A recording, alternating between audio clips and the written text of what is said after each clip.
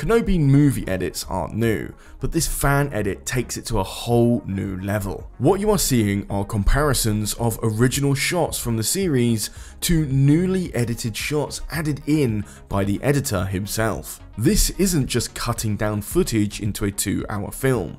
This edit includes new shots, VFX changes, lighting edits, alterations to fit canon correctly, reshoots, and so much more. The VFX here just looks studio level quality, so how is this even possible? Well, the person working on it, PixelJoker95, has reportedly worked on official Star Wars shows in the past, as he was a VFX artist for ANDOR Season 1, so he's already a professional in the industry. And here are a few of the biggest changes seen. First is the Fortress Inquisitorius, where the fan edit shows it much more like its Jedi Fallen Order counterpart. Next is the Grand Inquisitor looking more like his Rebel counterpart, and the final fight between Obi-Wan Kenobi and Darth Vader having more destruction going on in the background, almost giving a blue version vibe of the Mustafar battle. PixelJoker95 also gave us a behind the scenes look of the additional reshoots, with him mentioning that he'll be utilising deepfakes